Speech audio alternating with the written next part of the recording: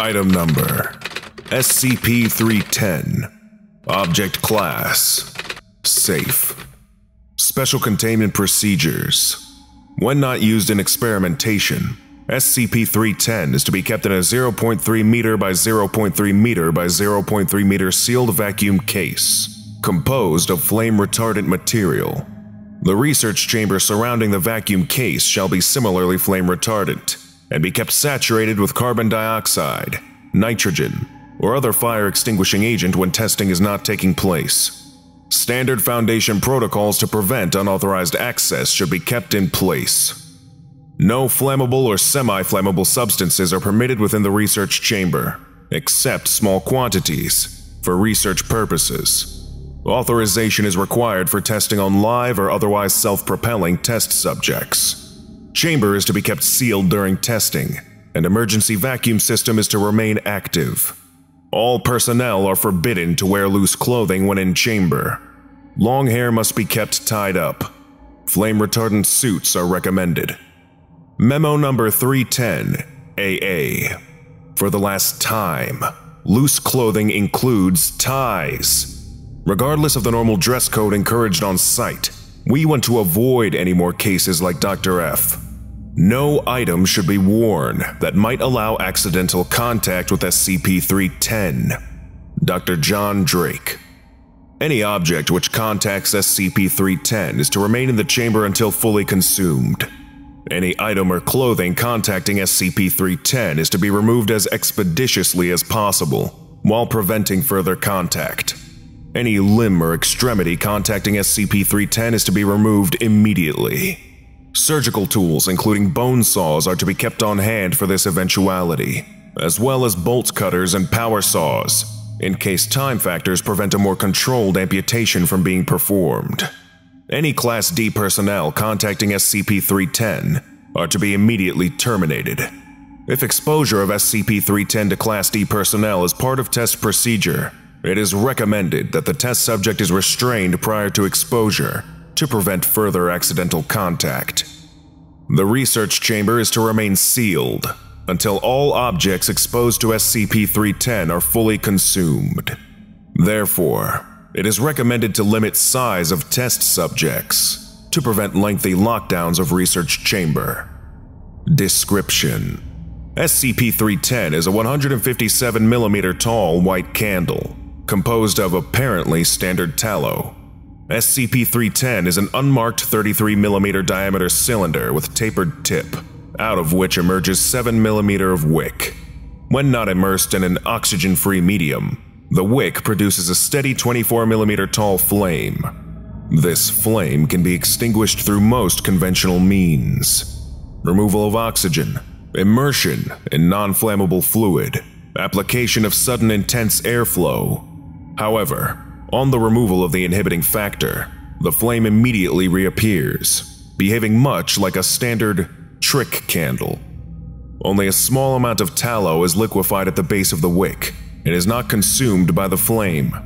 Even during the longest duration removed from containment, at no time during these weeks was the tallow level nor the overall height of SCP-310 observed to decrease.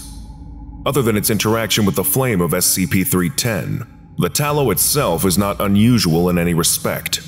Tallow removed from SCP-310 is designated SCP-310-1 and is classified safe. It is easily cut and as malleable as would be expected. It also melts and burns as normal when exposed to ordinary flame. Any tallow removed from SCP-310 is slowly replaced by unknown means. If SCP-310 is cut short, tallow will grow from the lit section until the original 157mm of height and unblemished appearance are restored. In one experiment, SCP-310 was placed in a heat chamber, melting the entire volume of tallow so only the wick remained. The flame remained lit, even without fuel, and gradually exuded tallow until its original state was restored. Any flammable or semi-flammable substance which comes into contact with SCP-310 becomes ignited with a slow-spreading fire. Unlike the flame of SCP-310, this fire cannot be extinguished by any known means other than exhausting its fuel supply. Experiments have shown that the fire will continue to burn, even in a vacuum, underwater, in a nitrogen-saturated environment, under intense airflow, in a refrigerated environment, encased in a fire-retardant covering, or any combination of the above. Only total consumption of all flammable material in contact with the flames will result in them becoming extinguished. Any object ignited by SCP-310 are designated SCP-310-2 and are classified Euclid until fully consumed, whereupon they revert to safe classification. Therefore, in the case of accidental ignition, especially of personnel, separating the lit section from the rest of object as soon as possible is the only way to preserve the rest of the exposed object.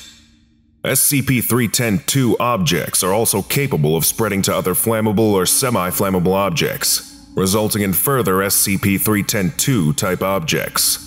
The implications of such possibility for chain reaction are worrisome. Tests have shown that bodily contact with SCP-310 is similar to normal immolation. That is, highly painful and damaging.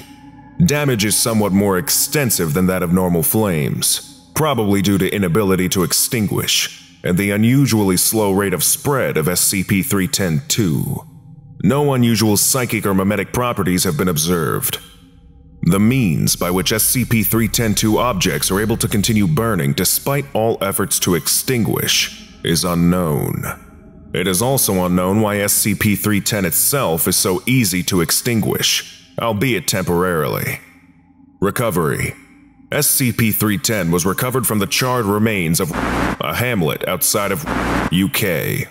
The isolated nature of the site is probably responsible for the containment of the resulting blaze, which firefighters had battled unsuccessfully for 8 hours before abandoning the buildings to the flames. In the subsequent investigation, 7 people expired, either through contact with SCP-310 or cross-contact with earlier victims. The event drew Foundation attention, and SCP-310 was recovered without incident, due to precautions taken by Agent T based on existing evidence.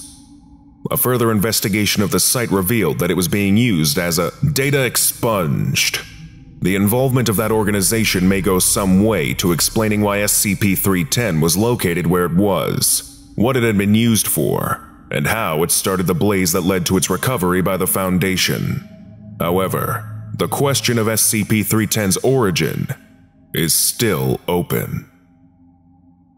Lesson complete. If you missed the previous orientation, go watch SCP-309, Plush Toy, right now. Or for the complete course, watch this playlist.